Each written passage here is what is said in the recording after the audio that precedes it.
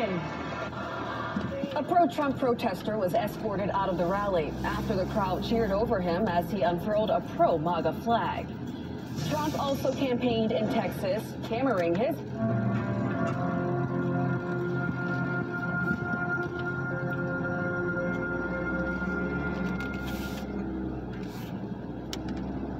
Looks like he's going to be done for the season, and that's after already losing. The moderators did not fact-check the vice president at that presidential debate.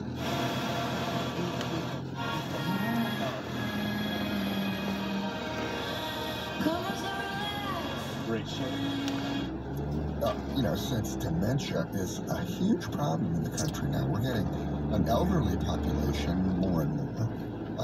I think people over the age of 65, that number of people is growing exponentially because the baby boomers, like myself, are getting to that age.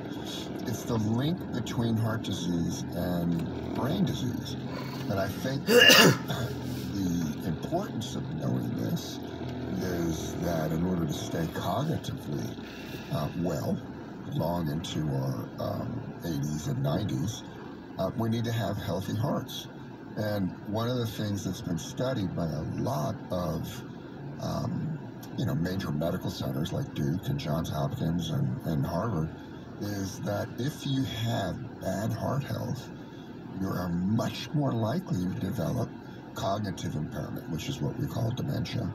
And that's not Alzheimer's particularly per se, because we now know, and I personally know, that dementia and cognitive impairment can come on from many different things. So when you look at congestive heart failure, which is the failure of the heart to pump correctly, atrial fibrillation, which is when the top part of the heart goes into a chaotic muscle spasm where electricity just sort of perforates throughout the top of the heart without a regular beating. And then coronary disease, which is the development of cholesterol plaques in the arteries that feed blood to the heart, and they can cause clotting and heart attacks. They can get in the heart muscles so it can't pump correctly. And in fact, coronary disease and heart attack is the #1 cause of heart failure. So what's the common linking thread to all of these? And, it's the word we've used in this program time and time again, inflammation.